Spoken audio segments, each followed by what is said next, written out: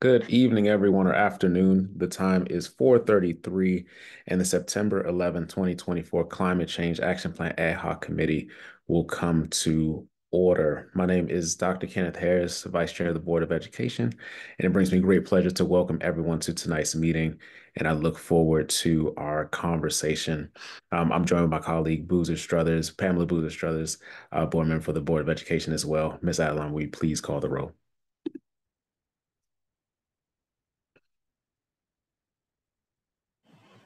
Dr. Kenneth Harris, Present. Ms. Buddha Strother, Present. Donald Bell, Present. Kate Wunderlich,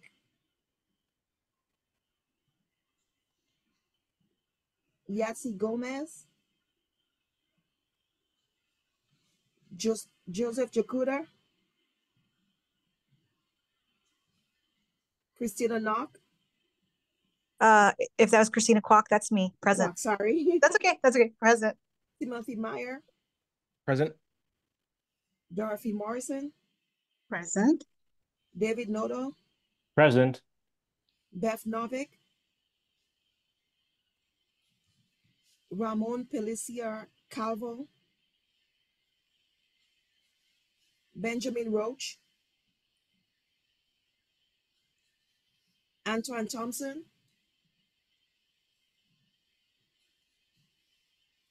James Dubar Garcia, Present. Maya Gudera, Olivia Thomas, Sophia Villar, and Michael Witherspoon. Present. Thank you, Ms. Adelaide. And for the record, Mr. Jakuda just dialed in, so we have him present as well. How you doing, Joseph? The question is, shall the committee adopt the September 11, 2024 Climate Change Action Plan Ad Hoc meeting agenda? Is there any discussion?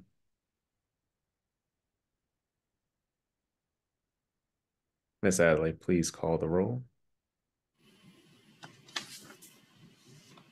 Donald Bell. Sorry, Dr. Kenneth Harrison. Here. I'm sorry, yes. Ms. Buddha Strother, Aye. Donald Bell, Kate Wunderlich, Yahtzee Gomez, Joseph Jakuda, Aye. Christina Kwok, Aye. Timothy Meyer, Aye. Dorothy Morrison, Aye. David Noto, Aye. Beth Novick, Ramon Pellicer Calvo, Benjamin Roche, Antoine Thomas, James Duborn Garcia, Aye. Maya Gudera, Olivia Thomas, Sophia Villar, Michael Witherspoon. Aye.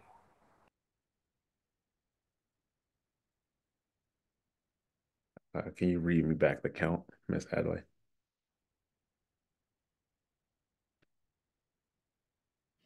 Nine in the affirmative. Okay, that's Zero in nine. the negative.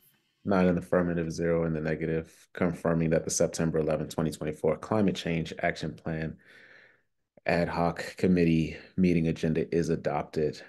The next question on the floor is, shall the committee approve the June 26, 2024 CCAP meeting minutes as distributed? Is there any discussion? Yeah, just a point of order. I'm not seeing the actual document in board docs. Were they distributed otherwise? We may need to add these to the next meeting. Let me see, because I know I saw them, but I didn't see them in board docs. I looked at my email. Let me just see.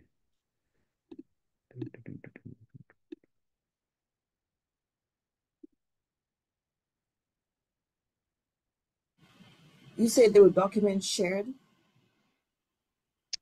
The minutes were not posted to board docs, so I don't think the full committee I'm can gonna post it right actually now. review It was them. on the last meeting. I'll post it right now. Okay, so we'll move Could this. circle back. Yeah, we'll move this item. So we will strike item 1.5, approve of the meeting minutes for June 26, 2024, to redistribute those on board docs. All right, everyone. Moving forward to item 2.0, just a reminder, colleagues, we'll be limiting our discussion to 2.5-minute rounds, and there'll be 2 rounds unless there's a motion to extend it for a 3rd round. Without further ado, I'm going to turn the floor over to Director Dorothy Morrison for the sustainability report. Director Morrison, the floor is now yours. Thank you. Let me just get on camera. I was in transit, so bear with me. All right, let me get on camera. All right. So good evening, everyone. So let's see. I think I have a brief update, just some highlights here for you. So I did share with Cindy, if she was, I don't know if she has the information to post on the screen. If not, that's fine as well. But I wanted to start off by introducing our newest member to the Department of Sustainability and Resiliency, Sheila Stevens.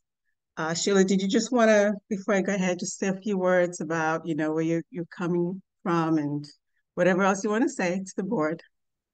Sure. Good evening, or good afternoon, everyone. Thank you, Dorothy. It's a pleasure to be here. I started in this position July 1. I came from Calvert County Public Schools, 11 and a half years of basically managing and leading their sustainability efforts, as well as the energy manager, green school coordinator, you name it. I did it all. But so I'm happy to be here and looking forward to sharing my knowledge with working within a school system and supporting these efforts. Thank you. Thanks, Sheila. I have to add that Sheila has hit the ground running. She's a great asset to us, and we're very lucky to have you on board. So the next item here is, well, also just, I guess, while we're on the staffing piece of everything, just wanted to also say, oh, thank you. You pulled it up. We have the second round of interviews that are being scheduled for the second program manager position that will complement Sheila's position. If you recall, we were advertising for 2 program managers and we have 1 to date.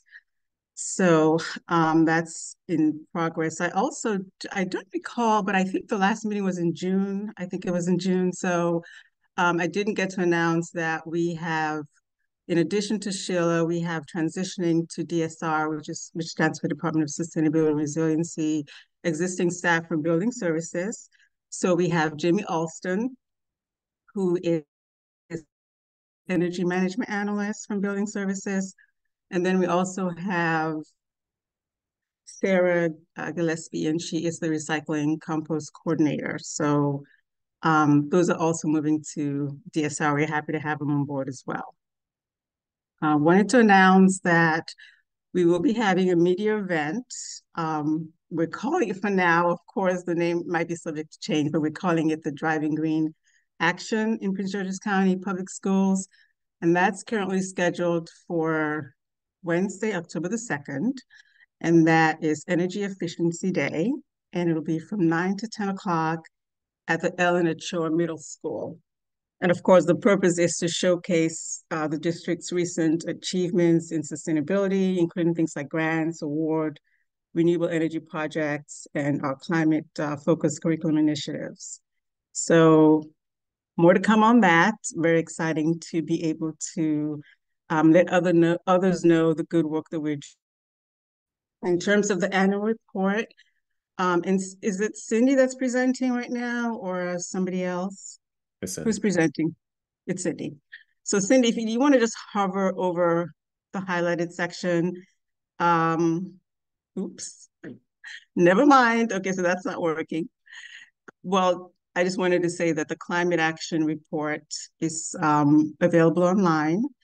And, so a lot of what I'm saying here obviously just highlights, so you can get more details about the progress that we've made throughout 2024, or I should say 2023-2024 school year. So that's in the annual report. It's also available online, and of course there's the the web link. Moving right along, Cindy, do you want to just continue? Thank you. I also wanted to announce that, we have design underway for the Alpha Structure Mullican bus lot in Bowie. And I know hopefully we have Sean on board who could probably speak more to that, but I wanted folks to know that we are working on the infrastructure piece of it. As you know, I think we've secured up to about maybe 40 electric school buses. Of those are physically here that have been inspected and they meet our criteria.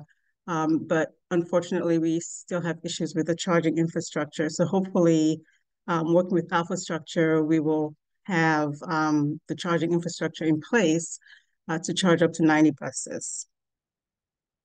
And along the lines of grants and revenue opportunities, we have recently applied for the EPA heavy duty, I believe called the heavy duty electric vehicle, something to that effect. But it was a $3.5 million is what we requested in the grant. And the grant is going to include replacing our old diesel buses with electric buses. It's also going to include infrastructure to help us build out our EV infrastructure. It's a $1.2 million cost share that's associated with that grant, making a total of $4.6 million total. We are in the process of reviewing EPA Community Change Grant. So I'm not going to go into details with all of these. Obviously I can speak to folks that are interested, I guess at a different time. But I just wanted to let folks know that we are looking at all possible available grant opportunities to help supplement a budget to do sustainability work. There's also a new MEA grant announcement that has come out. If you'll recall, we are a recipient of the Net Zero Award grants, as well as the, I believe it was for school lighting. That all falls under the MEA Decarbonization Grant program. And then also wanted you all to know that we, meaning, the Office of Sustainability, meetings with our finance departments to start looking at ways that we can apply for the IRS tax rebates that are available for decarbonization projects. We can get up to 40% back of our investments. So geothermal, so that's a lot of money. We don't leave that money on the table. So we're starting the process of doing that. Like I mentioned, we have Sheila on board. She's very knowledgeable in this space. So we're definitely going to be looking to her to help guide us through that process. And Cindy, you want to scroll down? And I guess the last thing is just to, let folks know that we are doing what we're calling a sustainability integration roadmap. So we're meeting one-on-one with all the operations departments, getting a better understanding of the functions, what they do on a day-to-day basis, and how we could align those functions with performance that would also, I guess, supplement or augment the CCAP action items. So just want to let folks know about that. Any questions? That's it. Sorry, let me get my screen back up so I can see questions if anyone has them. I'll go first. So thank you for your presentation, Director Morrison. One question I have around grants is there a process in place for maybe constituents, stakeholders, community members that have identified or know of grants that can potentially be helpful to the school system, or they feel that can be helpful to the school system?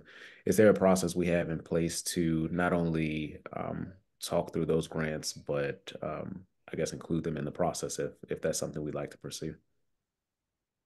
Yeah, I would say so. One of the things that we're definitely trying to do a better job in trying to identify grants. Like I mentioned during the last meeting, we're seeking consultant support that is JLL specifically, that is going to be helping us sort of comb through all the different grants and actually help us apply for it. Now, I get emails from, your other board members, Pam Struthers, and, the community at large with potential opportunities. So I try to look, because I know grants are very time sensitive, so I try to make that a priority to kind of comb through. So it'll be wonderful once we have the consultants ready to go to be able to say, hey, this works, go for it. So yeah, there's definitely an opportunity to do that. They can send me an email directly, or some other, I guess, member of my team, and we will definitely look into it and work with our consultants to sort of get those grants going. Okay, so I hear all my emails are now forwarded to you. I'm gonna give you all the emails. It'll go through your office. Got it. Got it. I guess you can interpret it that way. Sounds good for now. Okay. And turnaround time on consultants. I know you mentioned it and you're in the process of doing it now, but do you have a soft date that you're targeting? Well, I'm hopefully by next week, because what we've done actually is we've amended an existing consult scope. So we just kind of expanded the scope of work. So that's been done. A task order has been written. We just need to go through some, budget issues internally, and that will be ready to go. Okay, understood. Okay, thanks. That's my time. Colleague Pamela Buzestrelli. Yeah, thank you so much. Thanks for the report. Great updates. I did want to check. I'm very happy to see the rebate work begin. I just wanted to kind of level set our group of understanding which projects qualify in terms of year delivered. And I just wanted to be clear if Ellen Ochoa and William Wirt get to be included, or were they ahead of the law, and that we're really looking at our next 8 that we begun the groundbreakings for. Well, the exact language, I couldn't say exactly, to my understanding is that the year in which the project comes online. So Ellen Ochoa would certainly qualify for 2024. So now, Sheila, feel free to jump in, but that's my understanding, that we will definitely benefit from those that came offline in 2024. That is correct. And William Wirt, Ellen Ochoa, as long as once they go in service is what the language is. So we could capture them for 2024. And if the solar does get installed and we get everything worked out within this 2024 year, we'll be able to add those as well, possibly, depending on, there's a lot of different scenarios and stipulations, but ownership versus PPA, but there's a slight chance we could claim those as well. Yeah, that I appreciate hearing that. That's really good news on the new buildings this year that open. In the alternative construction financing, if that has any implications. I know we're being, closely watched, on the intersection of alternative construction P3 and that issue of, working with developer teams, and then for the tax credits that they come back to PGCPS or the county. So those are the type of details that I'm really interested in making sure that all of us can speak to really clearly, because this is a lot of money coming back. And this is the piece of the work that, the majority of our county constituents are excited that we're taking this climate action framework for long-term maintenance and construction. But there are many others who are excited about the tax savings dollars for the school system. So I want to make sure that we all can articulate that we understood that future, when we worked on this plan a couple of years ago, we understood that future was coming, and now it's really here with these tax rebates. Thank you so much. Thank you, colleague. Seeing no further hands, I'm going to move on to the next agenda item here. So moving on to 2.2, we're now going to discuss turf fields versus natural grass fields. This will be priority 7 on our climate change action plan. So the chair once again recognizes Director Dorothy Morrison for an update on the turf fields versus natural grass fields. Did you want to just, I guess you still have Cindy, you can close out the report right now. So for the natural grass fields versus the turf fields, we have 3 representatives from operations who will be leading us in that discussion. So we have Director Sam Stefanelli. I'm not sure he's on. Let me just maximize my screen for a minute. Just got so I'm is here. he? Oh yeah, okay. So there's Sam Stefanelli, Director Sean Matlock. I don't know if he's here. And then we have I'm here. Okay. And then we have the supervisor from CIP, William Smith. So with that, I will turn it over. I'm not sure who's leading. Would that be William, Sean? If I could frame just for a moment, Director Morris. Sure. Okay, Go ahead. thank you so much. So the Climate Change Action Plan is a call to action, and it outlines the transformational commitments that are needed to guide our behavior and requires every PGCPS stakeholder to change the way we live, work, learn, and play. That's directly from the Climate Change Action Plan itself. It goes on to say that the approach taken by the PGCPS CCAP, or Climate Change Action Plan Focus Work Group, to developing a comprehensive and actionable plan around achieving significant environmental metrics was threefold. Leverage the expertise and experience of current initiatives for growth and economies of scale. Integrate best practices and lessons learned from Prince George's County, as well as other locations. And third, engage and listen to our community early and often, starting with our students and staff. And so based on that feedback and that wonderful guidance from our Climate Change Action Plan Focus Work Group, the Operations Division believes it's critical that we continue to take this approach as we work to fully implement the plan. It is important that we leverage expertise and experience that's in our grasp, that we integrate best practices and lessons learned, and that we continue to engage and listen to our community. So as such, we're grateful for this opportunity this evening to engage with the Board of Education. So thank you for this opportunity to come before the ad hoc committee and the public to discuss a variety of topics central to implementation of the CCAP. These engagements will be helpful by providing opportunities to dialogue and generate additional ideas, generate feedback, and ultimately recommendations as we work to surmount challenges that arise with implementation of this comprehensive plan. Tonight's topic, discussing natural grass versus artificial turf fields, is an important area that needs discussion. When looking to implement the recommendation focused on transitioning sports field surfaces to natural turf, there are implications for availability for use by the school system and the community. Costs of installation, maintenance requirements, school site constraints, and questions of equity. So it's important for us to have opportunities like this to better understand how to address and move forward these challenges collectively. And so we're really excited about this opportunity, not just about this particular topic, but as we move throughout the year, because this will give us a platform in which to engage the board and the community so that we can really continue to implement our climate change action plan in the spirit in which it was written. So with that, I'm going to turn it over to the team so that we can begin this discussion.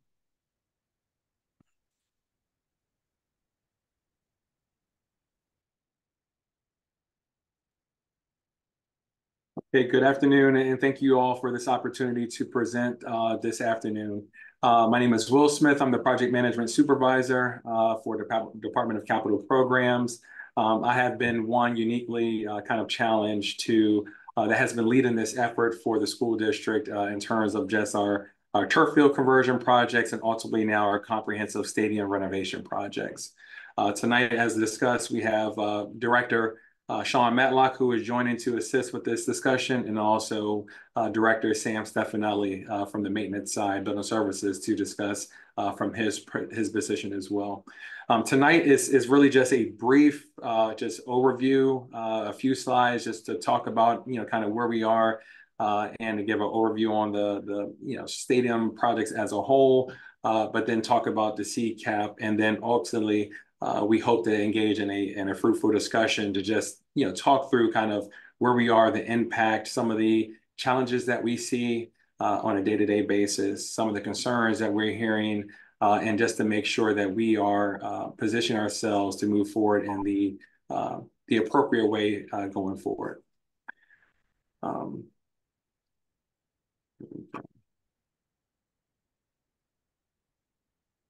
So as part of the presentation tonight, we'll talk about kind of where we are, and we'll go through just the historical timeline, some of the funding that we have received to date. Then we'll move towards the CCAP, and specifically with the priority number 7, number 4 more so about transitioning sports field services to natural turf. The third, we'll talk about just the challenges, whether it's the funding and penalty impact, usage impact, and some others as well. And then lastly, we'll close it out with discussions. So where we are, or in terms of our timeline, so this initiative started in 2013. This was something that was heavily, I think we were the last school district, or one of the last school districts in the state of Maryland to actually start implementing turf fields. Oxon Hill High School, at the construction of that school, was the first field that we had in a district that was a turf field or a synthetic turf field installation. Subsequent to delivering that project in 2015, this was something that was heavily championed by state delegates, senators, etc., and they pushed to align, I want to say it was like $2.8 million from the state to push, Gwynn Park High School and Dr. Henry Wise High School to also receive turf field conversion projects at those sites. In 2017, that was our third phase of projects in which we were able to implement Charles Flowers, Bowie High School, Eleanor Roosevelt, and Northwestern High School. In addition, that year we turned over Fairmont Heights, the new Fairmont Heights, which also contained a turf field project, or turf field as part of the stadium that was constructed there. In 2019, we had Potomac High School, in which we were able to deliver, followed by 2023, which we had a little hiatus due to funding constraints and some other challenges, in which we were to move forward with Bladensburg High School stadium renovation project, and then finally just wrapping up on Lowell High School stadium renovation as well. The next projects that we have in the pipeline, Frederick Douglass, Carlson High School, and Duval High School as well, in terms of the next kind of trio to move forward with stadium renovation projects. In terms of funding breakdown, in terms of funding spent, roughly over the years, we have spent $26 million towards this initiative.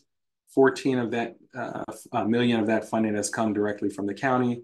12 million of that funding has come via state bonds and bills. And then lastly, we have 9.2, an additional 9.2 in a bond bill, which we received from the state via the Board of Public Works, in which is moving forth with being able to deliver Frederick Douglass and Carlson. So that is actually earmarked and will be spent here shortly as well.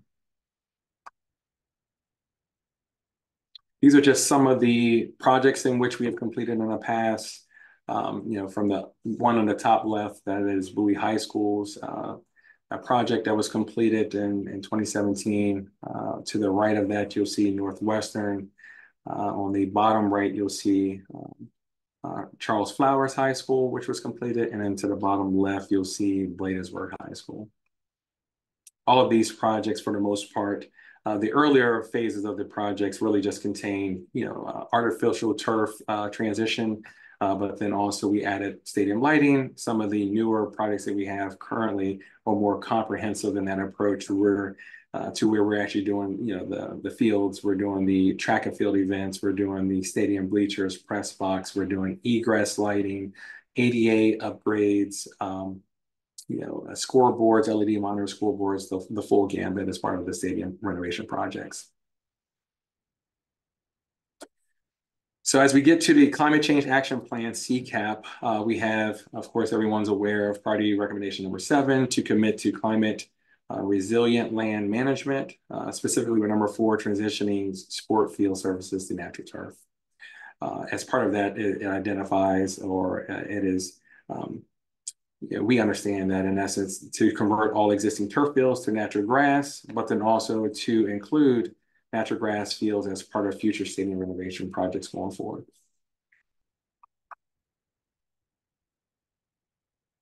This next slide is really just to talk about some of the challenges that we see as a result of the initiative. The first group is more so on a financial front, financial challenges. The main one is more so just the funding aspect, right?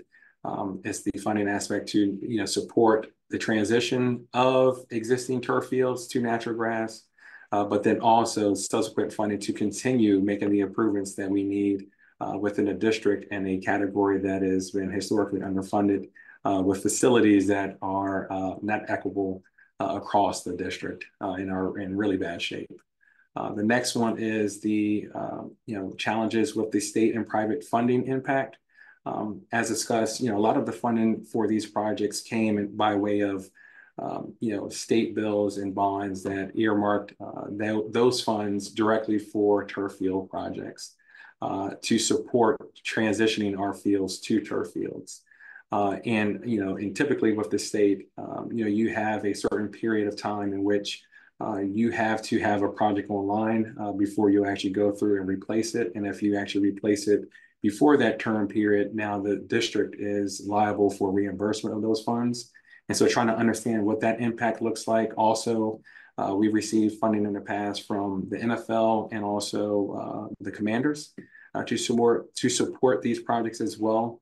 And so trying to understand what that impact could be in terms of funding impact or penalties. And then also we have the current MOU agreement in which we have negotiated with Maryland National Capital Park and Planning for our MOU, and trying to understand what impact that has as well. The next group we have is more so just around the usages and the usage challenges.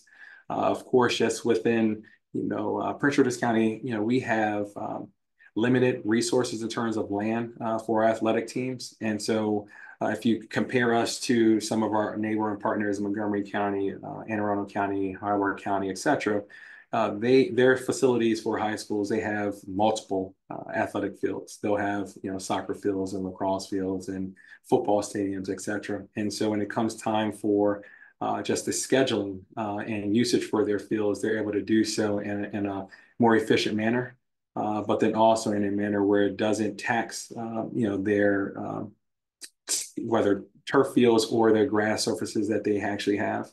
And so that is one issue or one challenge that we notice that the CCAP initiative may have. Also, just the use with Maryland National Capital Park and Planning and Boys and Girls Club. All of our sites are community sites.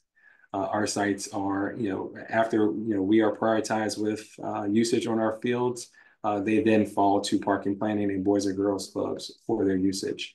And so if you talk to any of our athletic directors in our schools, all of our fields, specifically the turf fields, are fully locked up, months ahead of time because they're in such high demand. And I think going forward with Maryland National Capital Park and Planning and maybe Director Stefanelli and Dr. Coleman can speak to that at a later time. At some point, we're actually transitioning the maintenance aspect over to Maryland National Capital Park and Planning in exchange for their continued use for all of our turf fields. And so that is something I know that's either ongoing in terms of negotiation or has wrapped up negotiation, and needed to understand what that impact will be as it relates to that as well. And then also, I think we just had in terms of usage and its challenges is the rapid deterioration of our football fields, our stadium fields. Because we only have, most of our campuses, their primary field will be the stadium field, and having to heavily utilize it, comes at a significant deterioration rate, in which it's hard to maintain and keep up with keeping those fields in a good playing quality surface to make sure that we're prioritizing safety and health. While also being able to efficiently, schedule games throughout the district to be able to use those fields. So that is one area of concern as well. Some of the other challenges I have in the right-hand side is really just talking about just, the community impact and understanding that, we, and I'm sure you guys as well, we receive emails probably on a weekly basis, a weekly cadence in terms of understanding where each high school's priority order is, when are they due for turf field installations. All of our schools, have been promised turf fields in the past because that was the initiative. And now understanding that, potentially some of those schools that may be a shift in that and understanding what impact that's going to be. Also, I think, talking about the political impact, we are, if we're receiving, weekly emails from the community, multiple members of the community, we're receiving, probably twice a week political emails, trying to understand where some of these projects are, what's taking so long, and especially as it relates to some of our fields that are just in bad condition. And so trying to understand what that looks like on the back end. And then I think one of the other things is really just equity, not just equity within the district, but equity across the state. Many of our student athletes, their pathways to college really is through athletics. And we have a huge percentage of student athletes that are able to go to that second level and compete at the second level via scholarships, things of that nature. And then if we just look at, where we are within the district, having, 12 of our stadiums, turf fields, and the other balance still with grass fields and still in the waiting list in terms of replacement, there is a huge equity issue there. But then, if we start talking about, continue with the next group of projects in terms of natural grass in lieu of turf fields, that then raises the issue with equity. And so that is one of the things that, one of the concerns that we had, and just trying to understand what does that look like. And then I think, we can talk about maintenance concerns. Sam, Director Stefanelli will be more so directly related to that in terms of just concerns of, turf fields versus natural grass fields that from their experience, I know from our end, the maintenance aspect is substantially less. There really isn't a period that you have to let the fields rest for, and so you're able to utilize them at a high frequency. And with the main maintenance requirements is just to periodically go out and sweep and groom the fields and make sure the fibers stick up appropriately. Make sure that we have the infill that is level set back into the areas and make sure we have safety in terms of the rebound and bounce off the fields. But we can kind of dive back into the maintenance concern at a later time during the presentation or discussion. And so with that, I wanted to just frame up some of the areas of concern that we had and wanted to see if we can just kind of talk through comprehensively what the approach could be or should be moving forward for this category.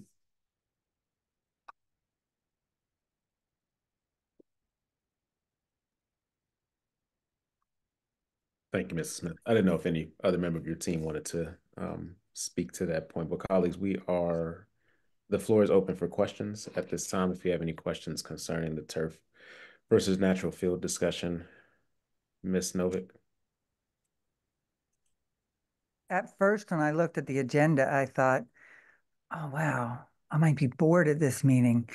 But then as I heard a very fine presentation, thank you for that, Mr. Smith, I thought, wow, I have direct experience with this at a new school, at Kenmore Middle School. We've not been able to use our fields for last year and this year. Please do not use my anecdotal comments as gospel, because all I know is from the sidelines. I know we're not having baseball for this season, or softball for girls, because our fields, which are grass fields, had problems last year and had to be all regraded. And actually a student was injured. So one other thing I would add on to that is student injury as something that could happen. So when they did that, they figured out that when they laid the fields out, there were problems with the grading or something, that it redo the whole thing. And now they look done, but apparently they're not done. And so we're not having baseball and softball again. And I don't know if we'll have soccer in the spring, which was canceled last year. And therefore we had to compete against teams who did have fields to practice on, and our kids didn't have practice time. Plus they didn't have outdoor time or exercise time. That's one thing. And then finally, interestingly enough, this is kind of a flip. Our fields are habitat for geese. When we built the new school, the geese got all dislocated. You could see them waddling across Ardmore Ardwick Road because they didn't have the fields at Kenmore anymore, where they used to be their habitat. And now that we have the school back, the birds are like, oh, there is some grass back, but there's goose poop all over the fields. So that's an interaction. Plus, we did use near our fields for area of bioretention ponds. And so there are some fragile environmental areas nearby the fields that would be pretty seriously impacted if we had some steady hardcore games going on over there. So that's just some things to think about based on my personal experience. And I'm sure James is here. He might be able to speak to that because he might not have been able to play soccer last season. If I could interrupt, I have some information about the maintenance of the field. I was having trouble unmuting my mic after Mr. Smith was. If you'd like me to provide that information, I can. Yeah, go ahead, Mr. Stefanelli. Okay, so from the maintenance side, we were looking at the original conversation about turf fields versus grass fields was that we were going to look to put additional resources into our grass field to see if it was sustainable to use grass fields as opposed to turf field. All of what Mr. Smith talked about the field usage is something that we really have to consider because we in this county, we want to provide fields for not only ourselves, but for the community and youth groups. So our football fields, especially our stadiums, get quite a bit of use.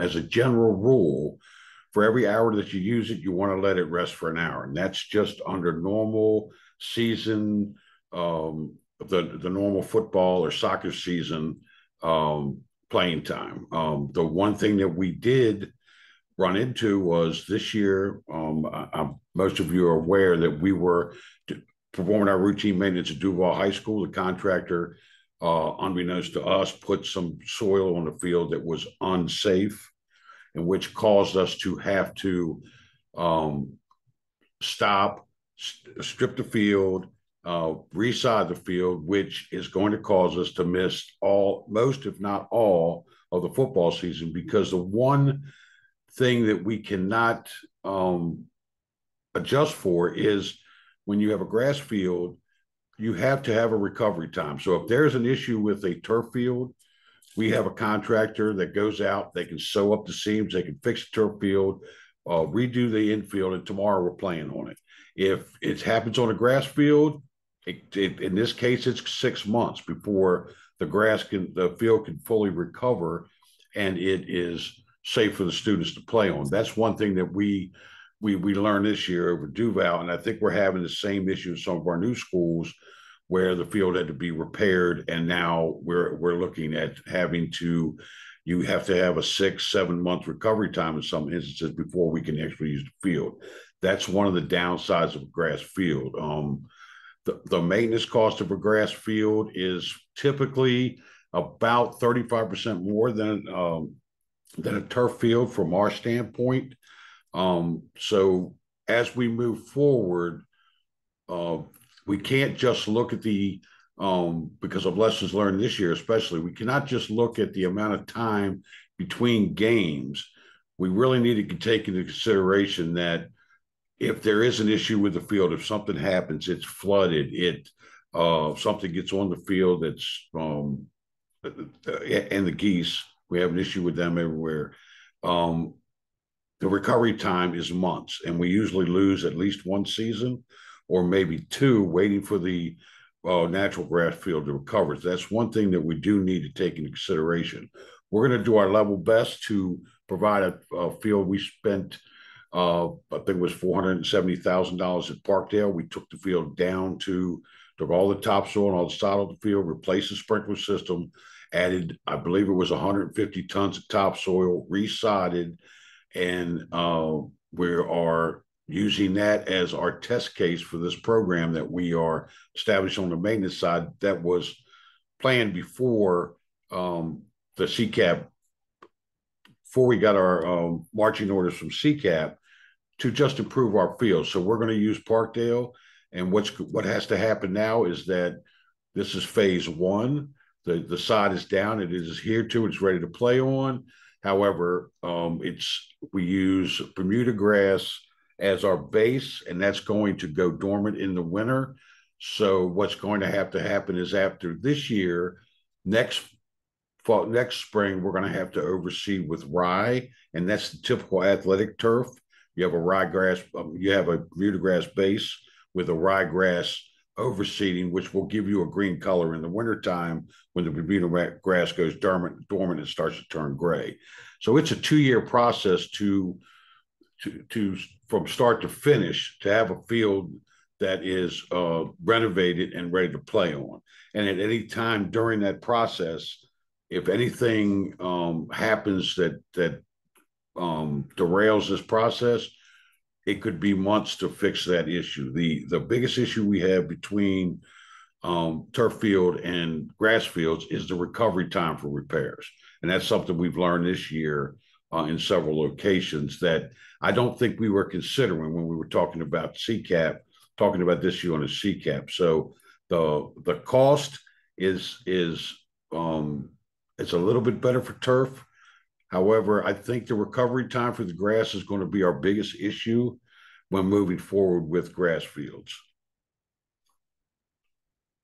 Thank you, Mr. Stefanelli. Before I get back to discussion from the committee, Mr. Matlock, is this something that pertains to the original presentation? Yes, and to the discussion. As Director Stefanelli was pointing out, the part of the issue related to this is also water usage. So one of the reasons why some of the middle school, new middle school P3 fields were not ready was because we had some drought conditions this summer. And it made it impossible for us to properly get those fields ready to go, get them watered and all that sort of stuff, so that we could actually grow the turf necessary for those fields. And it's something that, again, when we're having these hot summers, water usage, the amount of water available, the amount of rain available is also one of those things that's a rate limiting step on our ability to make the field playable for the game. So, that's a big issue, and it's had an impact on almost all of our P3 fields, except for the ones that are turf, which have gotten, which are seeing a lot of community use, quite a bit of community use. In fact, to the point that we're having some issues related to that. So it is, we have seen the turf fields be more ready to play upon construction than we have with the grass fields. Okay. Thank you for that. Just make a note. And who's next? Mr. Jakuda and then Ms. Kwok in that order. Thank you, Chair Harris. I was only ahead of 30 seconds. Yep. No, I thought I had 2 minutes. So I was not ready for 30 seconds. There you go. Okay. I mean, so I feel like when we were doing the CCAP, this was one of the hardest issues to grapple with. So many more of the solutions we were talking about were much more straightforward.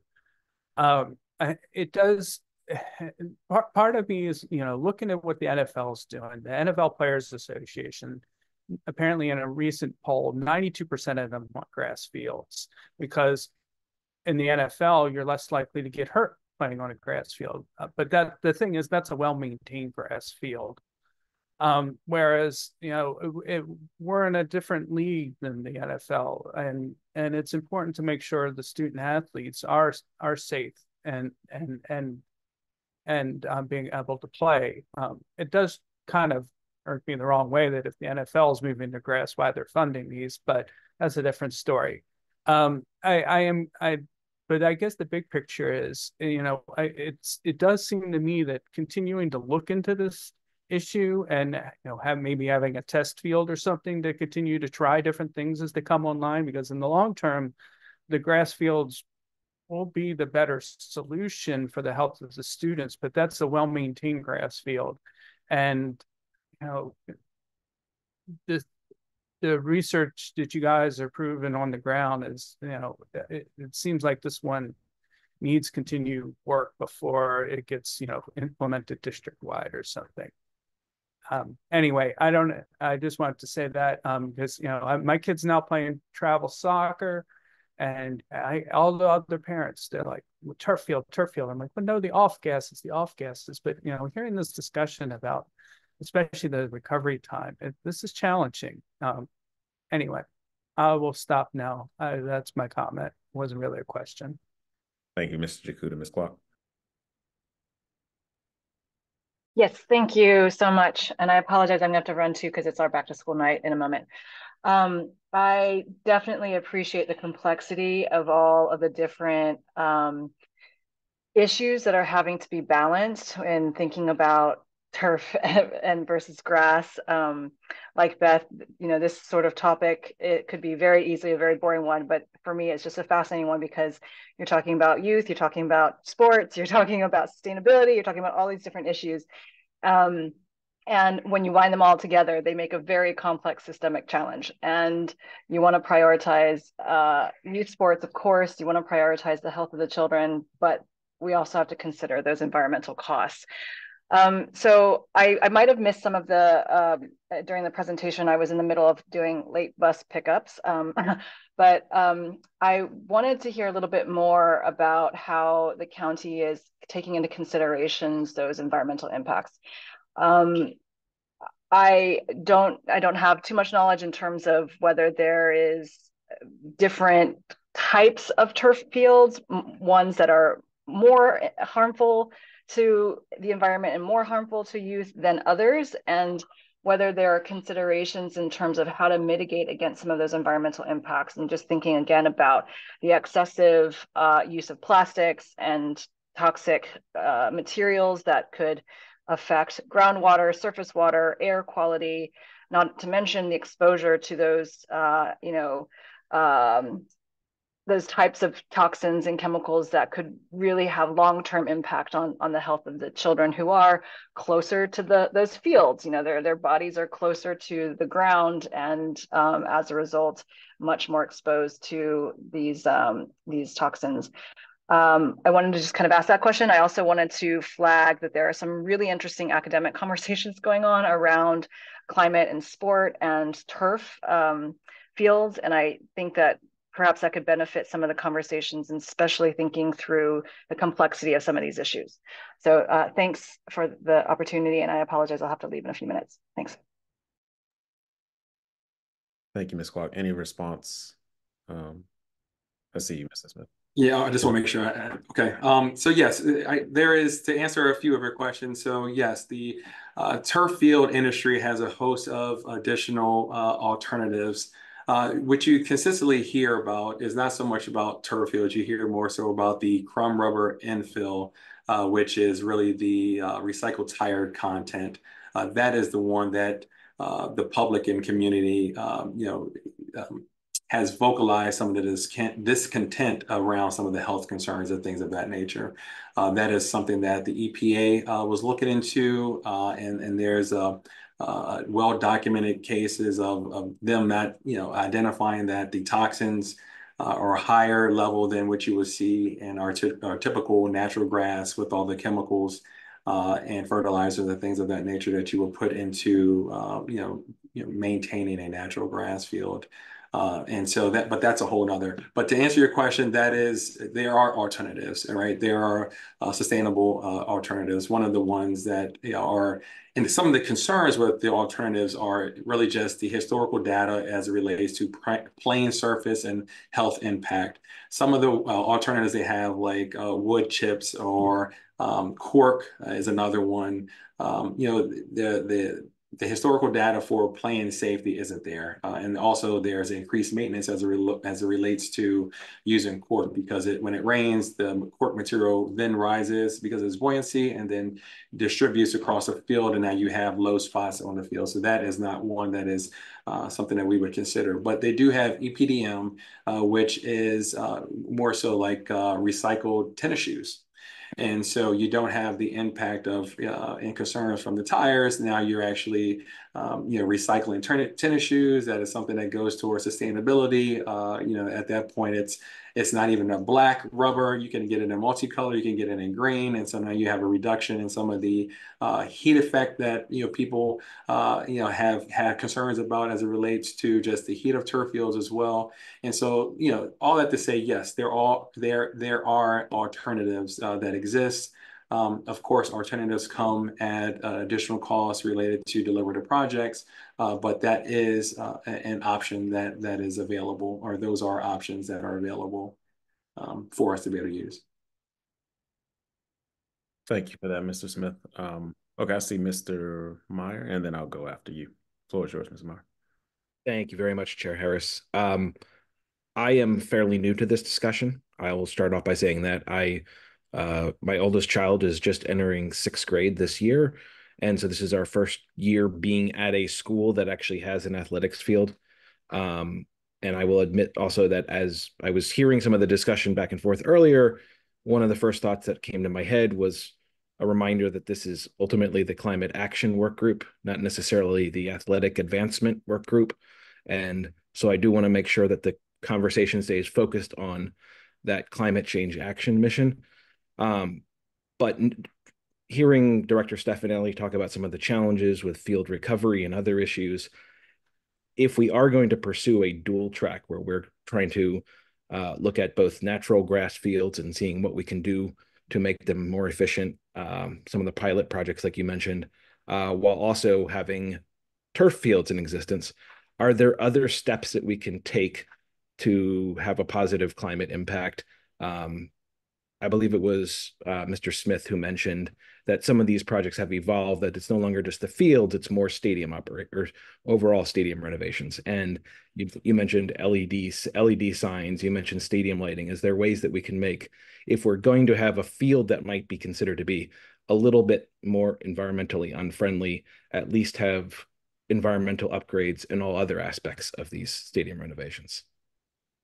Yes, so absolutely. All of our approach to our comprehensive stadium renovation projects is really just, while we're improving, all of the athletic components of a stadium, but it's also with, making sure that we are being environmentally friendly with, some of the introduction of some of the aspects, so whether that is the LED lighting, like you mentioned, and the LED monitor that you mentioned, all of our egress lighting, that's also LED. Those are also components that we're actually actively looking at, trying to see if we can actually get rebates for as well, to save the district money and be able to get some money back. So there are areas to be able to, to your point, that we can say, well, this, while we have something that may be perceived as not environmentally friendly, we are moving forward with some of the aspects that are more energy efficient and aligned with sustainability. But I will say, just as we're talking about just the category 7 and the commitment to resilient land management, the focus of that that section was more so around stormwater runoff, right? And what does it impact if you have heavy rains and flooding, and what impact does it have to neighborhoods, communities, things of that nature? Turf fields, in terms of between turf fields and natural grass, turf fields are the most impervious area that you can get as it relates to increasing or reducing the amount of stormwater runoff into a community, versus a natural grass. It's hard, compact, it's rolled. It doesn't, filtrate and absorb within that space. So then you have flooding that actually permeates outside of that athletic, area. Within a turf field, you have large drains and filters and things of that nature, and gravel to help drain out all of the contaminants, and then runs into our stormwater ponds underneath the field, and then transition into our drains as well, and to go to our stormwater utilities. So, but in terms of just what the initial concept was, or concern was more so about stormwater runoff, not so much about turf field impact. And so, but that is, I read that and I was questioned, well, how did we get to the point where we're talking about transitioning turf fields to grass fields if it was solely focused on, or at least one of the parties was focused on stormwater runoff, which turf fields, hands down, would be a better solution for stormwater management practices. Yes, and to follow up on Mr. Smith, originally we just put turf fields in, just like we would a grass field. Now it's a comprehensive plan, and within that plan, we can put in bioretention ponds, we can put in filtering systems that reduce the amount of the infill that ends up in our water system. And that was one of our biggest issues when we developed this plan, was the runoff from the fields. So there is a way to put that into our program to stop that part of it. The recycling of the field at the end of its use is also an issue, but I think the main issue was the constant runoff from the infill into the local waterways, and they now have ways to stop that from happening. So we are more environmental friendly now than we were 10 years ago when we started this process. Thank you both very much for those answers, and I appreciate both of them very much. Thank you, Mr. Marr. So, colleague, I'm going to go first because then I got to jump for back to school, and I'll turn it over to you, if that's okay. Sounds good. So just to piggyback a bit around the conversation on turf fields before I get to my question, and I enjoy kind of looking into the science of these things, right? Like turf field versus natural fields. And you see a lot of what I'll call scary science when it comes to turf fields. You'll hear things like volatile organic compounds, or VCOs, that can be emitted from this surface if it gets too hot. You'll hear things like forever chemicals, or PFAS, whatever it's called. That is a class of kind of man-made chemical that can be found in the groundwater or soil, as well as anything that could emit off of that turf, like methane and gases and things like that. Not only those components from the scientific side, but also just safety concerns when it comes to actually playing on those fields, with things like dust and microplastics and things like that breaking off of the field. And so I think it's important, again, to have those studies so that we understand exactly what a turf field offers to almost mitigate some of the challenges that we're seeing on the natural grass side, while still dealing and working with solutions that help to combat some of those negative things that I'm saying that can actually happen with those fields. So let me get to my question with my last minute here. Mr. Smith, during your presentation, you mentioned the path or the map that we had for upcoming dollars to spend. One of the buckets you identified was the 9.2 unspent that was going into Douglas and Crossland for stadium renovations in 2025. Beyond that, do we have, I guess, a projection of what's next for us after 2025? What's next on the list? What's next to do? And have we already identified potential grant dollars or monies that can be spent toward those? Yes, let me pull. So in terms of our priority order, if that's what the question is, more so about the priority order. So after, with the 9.2, the bulk of that is being prioritized for Frederick Douglass to be able to move that one forward, with a balance of our funding request to come online to push Crossland. We actually just completed the new press box and grandstand project at Crossland as well. And so we're actually making some headway while we were still waiting for the comprehensive funding to support, renovating everything there. Then we have Duval High School, of course, that we talked about, followed by Central High School, Friendly High School, Parkdale, Largo, and I believe Surrattsville is after Largo. And so that is kind of the priority order for the next 5 or 6 years, based on which is all contingent on funding, of course. Okay. Thank you. All right, colleague Buza-Struthers. Oh, thank you. Yeah, I just wanted to go back a little bit in time to a little more than 2 years ago when we had this initial discussion, and at the time when I was co-chairing this with Joseph Jakuta, the original plan work group, I actually brought this topic forward, and it came from my personal experience with my son on the Northwestern High School artificial turf field that was being rented by the NFL flag football program, which is for about pre-K, K through, I think, 14-year-olds. And he was pretty young at the time, I think 7 or 8. And the heat index on that field was literally breathtaking. We could not breathe. We did not have anywhere to go for breath like on that field as parents on the sideline, and our children, many who have asthma in our school system, including my son, were in that heat. And it was a moment of me going from zero thinking about fields to shock of the experience, and the rubber that filled up our shoes, and just that experience, and thinking about as we got into this work around the realities of heat indexes and health on the field, and worry for our future. So I did just want to go back in time a little bit. And then we did have some advocates who work on this address us during that process, and I'll make sure we follow up on which date that was. I was having trouble quickly finding it. But at the time, Mr. Stefanelli gave us a really great history on, prior to artificial turf being invented, master gardeners took care of these lands, and,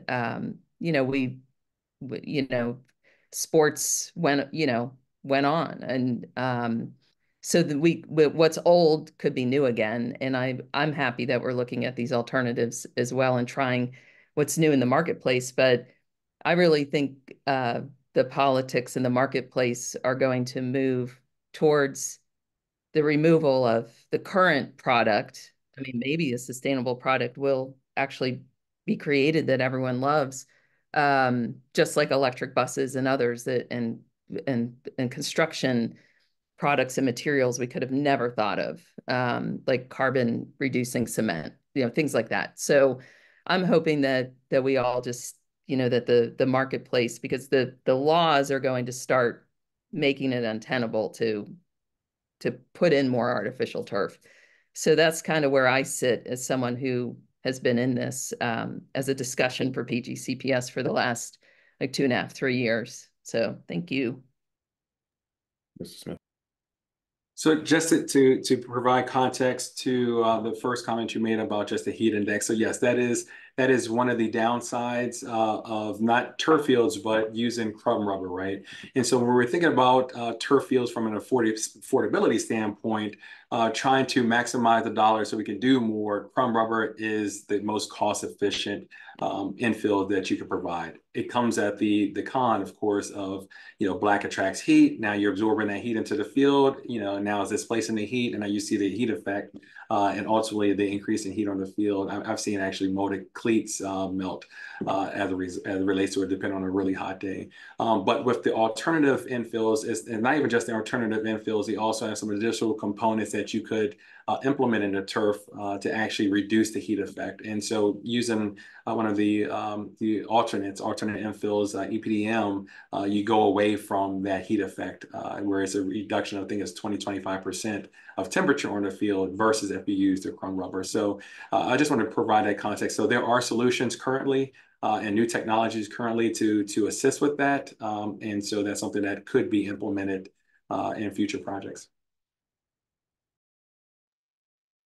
Yeah, thank you so much. And I think I've been handed the chair seat in this moment. I think Dr. Harris, you're still here. Do you want to keep going, or do you need to depart?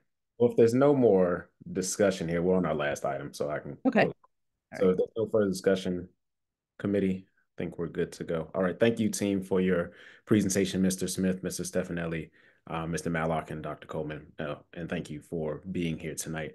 We're going to jump now to item 3.1, which is next steps. The next Climate Change Action Plan Ad Hoc Committee will be held on October 16th, 2024 at 4:30 p.m. This meeting will be virtual. please check the PGCPS board webpage for more information.